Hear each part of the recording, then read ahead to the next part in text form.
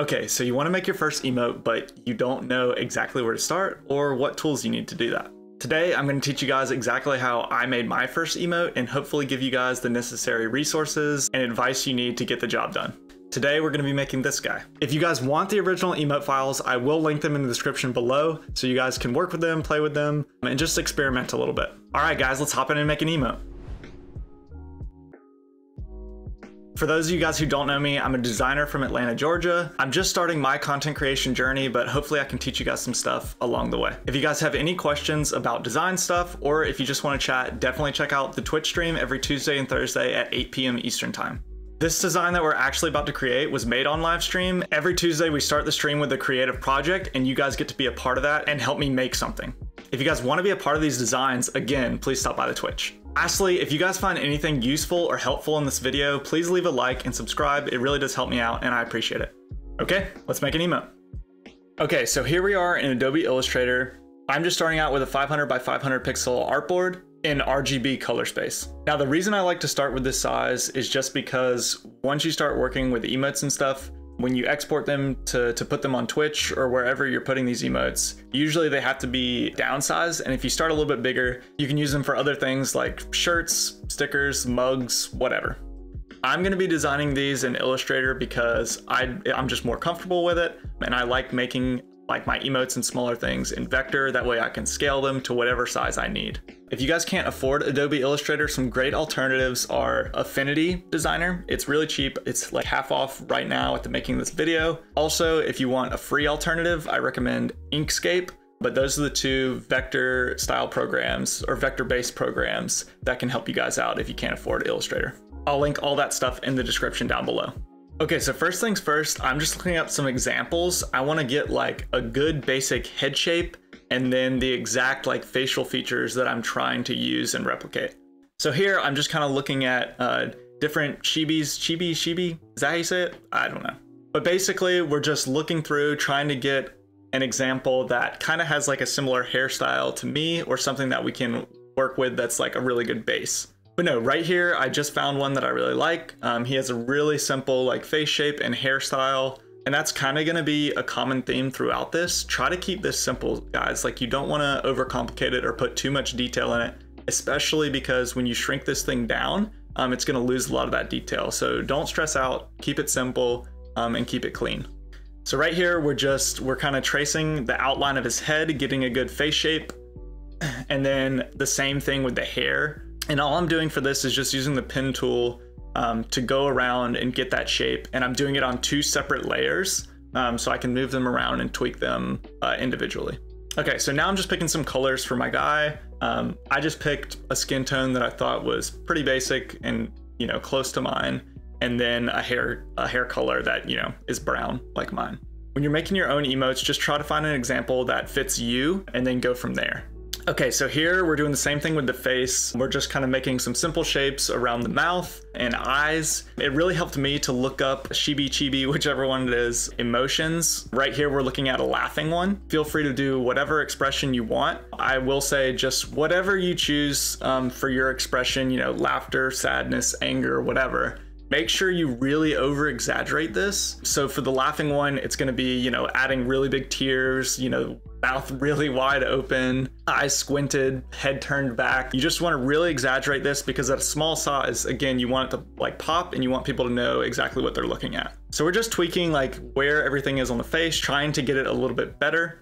Now I'm adding my beard. With these examples that you find, try not to take exactly what somebody else is doing, you know, tweak them and make them your own. That way you're not stealing someone else's design. So I just keep tweaking and playing. You can kind of see here, I'm, you know, blowing the mouth up more, trying to pick colors that are a little bit distinguished from the beard. That way they stand out when you zoom it down. You'll see me periodically really shrink it down. And you guys want to do the same thing. Constantly shrink it to see what it looks like at smaller sizes because you want those features and details to come through. Right here, I'm looking at some other people's emotes that I think are really good. Juniper Bush 2, shout out to her. She really helped me just kind of critiquing my emotes and walking me through the process. She makes really great stuff. And she gave me some guidance when making these. Right here, I'm experimenting with a nose. I didn't end up using it just because I thought it wasn't necessary, especially when I shrunk it down. But yeah, just play with stuff, experiment, try different things to really make those emotions come out and to really make it pop at that smaller size. Okay, so right now we're doing the tears. They are oversized right now, but I end up, by the end of everything, like on the final version, really making them huge just because they weren't showing up as well in that smaller version. So that's why you want to be looking at it small. That's why you want to over exaggerate these features. I'm just trying to hammer home this point because it's super important when you guys are making emotes that are going to be really tiny. Okay, so right here we're using a tool called the contrast tool. I'll link it down below in the description. Again, I want to shout out Juniper Bush and JC Chase. They're the ones that showed me about this tool, and it's really as valuable for this. Basically, you upload your emote and it'll show you what it looks like on a light background, a dark background, and it'll show you what it looks like in the exact sizes that you're gonna see it on Twitch, for example. So right here, I'm trying to make an outline. When he was put on a dark background, he just wasn't really reading correctly with my darker brown hair. So I put a white outline around him. Another tip from Juniper, but it just helps separate him from that background and it helps you know what you're looking at. Honestly, after doing this, I think it looked a lot better, and I would recommend for any of you guys making emotes to also do a white outline. So at first I just tried to trace around my emote to make that outline, the white outline, but it was really sloppy and just kind of jaggedy. So what you can do is just copy your emote and paste it out to the side. I'll show you guys how to do this in more detail in just a second once I open up Illustrator to show you the final product. Okay, so this was kind of the first draft of the emote. We definitely made some tweaks and I'm about to hop in and show you guys exactly what I did. But as you can see, it's just using a lot of simple shapes and colors. I totally think you guys can do this if you're just starting out. Okay, so let's hop into that final version. I'm gonna show you guys how to do the outline exactly and just talk through some of the design decisions that I made. Okay, so here we are with the final product. I'm gonna walk you guys through the outline really quickly, and then we'll get into exactly why I chose to tweak and change some of the things that I did. Quick tip for you guys, if you want to know what it's going to look like on a dark background, just throw a rectangle on a layer below your emote so you can get some separation and see what that white line is going to look like before you export it. Just remember to turn the back layer off when you do export it to make sure you get that transparency. Okay, so to make this white outline, let me show you guys. We're going to turn, actually we'll just do this right here. So we're going to move over here. Command V and Command V. Okay, so you have your emote right here, right? And then what you're gonna wanna do is, like I just did, copy this guy, paste him off to the side. You're gonna click on him. You're gonna go up here to Object, Expand, Fill and Stroke checked, and then you're gonna hit OK. Now, once you do this, you're just gonna come over here to the Properties panel. If you don't see properties, you can go to Window and open properties right here. But basically what you're gonna wanna do is change this fill to white and change this stroke to white as well. Now what I like to do is up this stroke. 40 seemed to be really good for me. So I just did 40 points and at first you're gonna get this kind of like jaggedy, weird looking outline. Just go into the stroke and click this middle one that's kind of rounded. That'll round the edges for you. Okay, so now you have this white kind of background, and that's exactly what we're gonna use. So just drag this, line it up with your guy. If you're using the art mode, then use this tool right here to align it in the middle both ways, horizontally and vertically. Another quick tip, so right here, our background's in front of our guy. Hit Control and then the bracket to the left, and just keep hitting that and it'll send that white layer or white background back in the layers until it's behind your emote. So there you go. And you might wanna, tweak this a little bit, get it exactly where you want. That looks pretty good to me. Now you have, your emote with the white background, and that's exactly how I ended up doing it. I think that way is way easier than trying to trace the entire thing. Okay, so now let's go through some of these design decisions that I decided to make. First of all, here, let me pull up the old emote so you guys can see what we ended up changing. Okay, so here are the two emotes side by side, and I want to walk you guys through the changes that I made and why. So firstly, I decided to put an outline on the hair and the beard. It just did a little bit better of a job separating him from that white background and the skin, just breaking it up a little bit better. And it adds a little bit of detail. Quick tip for you guys, when you're doing outlines and things of that nature, do them in just a darker color than the color you're outlining. So instead of making this outline black, just make it a dark brown here. I have these highlights or indents in black, but that's just because when you zoom it out really far, it's easier to see. But for the outlines, do them in a darker color than the color that's inside. So some of the features that I did decide to outline, for example, the mouth, I did a black outline around that because I want to separate it from the rest of the emote. And when you shrink it down, it's a little bit easier to see the mouth area. I also added teeth because, again, at a really small size, the teeth just really help you see that he's laughing, his mouth is open. I thought it was easier to see than without teeth. And I just think it adds a little bit of detail and looks a little bit better. Thirdly, I added some eyebrows. I think this is more of just a detail thing. You can't necessarily see the eyebrows when it's really zoomed down, but I just liked them better, and I don't think it takes away from the emote. I think it just adds a little bit at bigger sizes.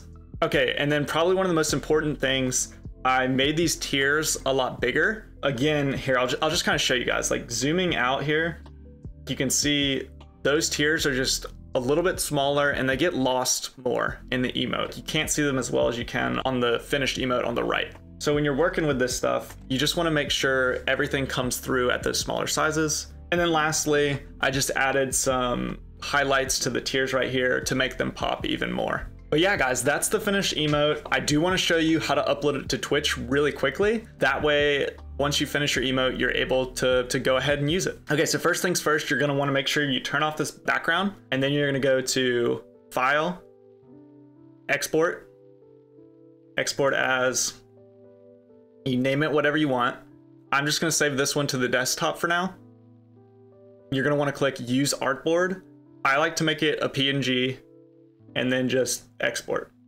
I just keep it on high, 300 PI or PPI, and then anti-aliasing none, transparent background, and then click OK.